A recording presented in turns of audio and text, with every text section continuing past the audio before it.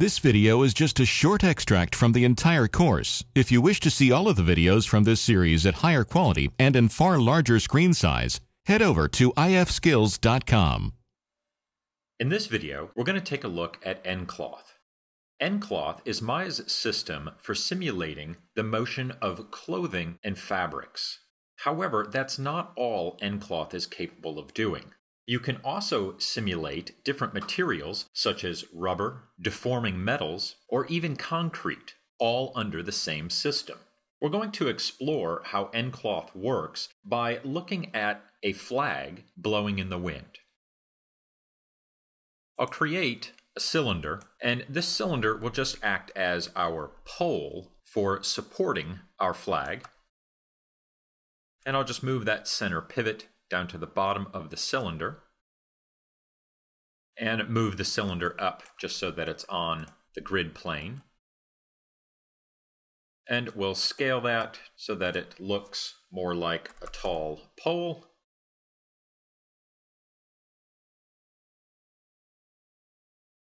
And just zoom out so we can take a look. With that set, I'll freeze the transforms and delete the history. And that just gives us our pole, and we'll just switch to a shaded view. Now, for the actual flag, I'll create a polygon primitive plane. All nCloth objects must be polygon objects. You cannot simulate NURBS or subdivision surfaces. Everything must be polygons. So with my plane, I'm just going to rotate this up and we'll scale this so that it looks a bit closer to a flag.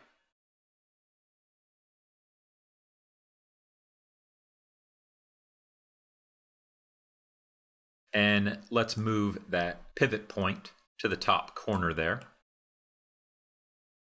And I'm doing this just so that we can snap this, and we'll turn our wireframe on, just so that we can snap this to the top of the pole. This really doesn't have any functional application towards the nCloth simulation itself. This is all just to help us place our objects and, of course, to create our geometry that we're going to simulate. Now, if you look at the geometry itself, we have our faces here, and they're not square. nCloth wants regular geometry. The more even and uniformly aligned we can make our geometry, the better our simulation will function. So even with this, it's not horrible geometry, and this would simulate just fine. We can improve on it. I'll go to my channel box and go to the inputs for the polygon plane.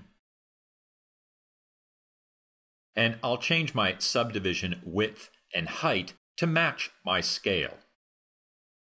And we'll just change that to 5. And now that gives me nice, uniform, very regular geometry. These are all nice squares. But I'm going to increase it so we have more geometry for the simulation to simulate. And by upping it, this does two things. First, it will increase our simulation time. And basically that just means it's going to be harder for the nCloth solver to figure out how to make this object move. So the more geometry we have, the more complex the simulation becomes, the longer it'll take or the more difficult it will be to simulate it. We're still pretty low on our geometry here, so everything is still fine. But as you were to increase it, it would become far more difficult and more complex. The trade-off here is that by adding more geometry, we will also get a lot more detail in our simulation. We'll see more wrinkles and folds in the fabric. So it's a delicate balance between adding geometry for detail and keeping the geometry low so that it will simulate nice and fast and clean. Okay, we're all set. Let's delete the history of the flag. Always important regardless of what we're doing. We always want to get rid of that history prior to doing our animation. And then we will also freeze those transforms. And for good practice, we'll also just rename our objects. That always makes it easier to find what it is we're looking for. We're all set. Let's select our flag and we'll make this into an nCloth object. So I'm already in the nDynamics menu set, and this is where all of my nCloth parameters are. Then we'll choose nMesh, and with my object selected, in this case a flag, we'll choose Create nCloth. Now we do have some options here, but if we open up the options box, you'll see that there's really not too much going on in here. The defaults are going to work just fine for us. The only one to point out is this solver area here, and it says Create New Solver. That is our only option. Now this is our only option because there are no other solvers in the scene. If we did have them, the other solvers would show up in a list, and we could choose those to assign it to. So we'll just create a new solver and choose Create Cloth.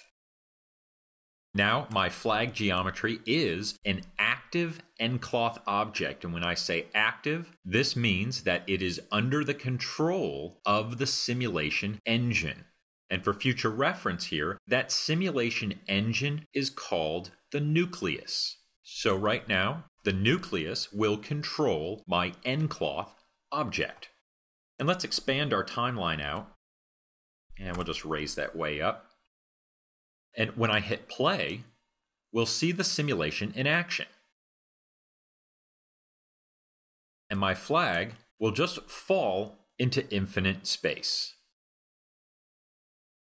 In order for it to stay where it is, we need to secure it to the pole. We can do this by adding a constraint. And just like how we used constraints with characters and with animation, we can also use constraints with our simulation. We cannot use normal constraints, however. We have to use N constraints, and these are located in the nDynamics menu set. And the type of constraint that we're going to add to this will be a point-to-surface constraint. Prior to adding this, I'm going to take my pole and convert this into a rigid body. Now this is an N rigid body, and this means that it will make the pole a colliding object for the flag. But the pole itself will not be an active nCloth object. It'll be a passive rigid object. And when we say passive, it means that it will react in the simulation, but it will not be under the control of the nucleus solver. What that means is that we'll still be able to translate, rotate, and scale it in any way that we want to. Whereas our nCloth flag, it's completely under the control of the nucleus solver. It's an active nCloth object. We're not allowed to translate or rotate it. The solver needs to do all of that work. So let's take our pole and we'll choose nMesh, Create Passive Collider.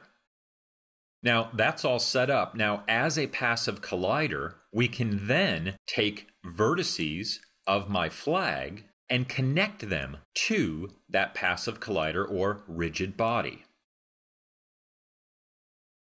So I will select a line of verts there. And we won't use all of these. We're just going to leave the two ends. That way, this geometry in here will pull away from the pole, but these two top points and bottom points will stay fixed to the pole. So with those vertices selected, I'll hold Shift and select the pole, go to N Constraint, and choose Point to Surface. The constraint gets created, and you can actually see it. Those dots are the constraint icon. Now let's zoom out, and we'll hit play again. And we can now see the flag is attached, and it's also colliding against the pole. And it's colliding because it is an N-rigid passive object.